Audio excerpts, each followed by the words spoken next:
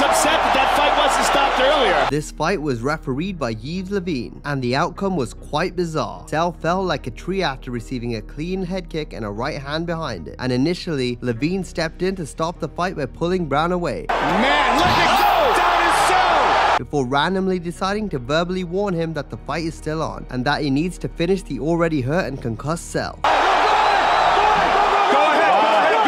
Known for his violent instincts, Brown moved in to blast Cell with a couple of more shots to convince the ref that Cell was indeed too hurt to continue. He's saying, come on to the referee. Do you want me to stop? It is all over! So technically, Matt Brown, who is an all-time leader in the number of knockouts in the welterweight division, actually got 2 on the same night thanks to the brilliant decision-making by Yves Lavigne.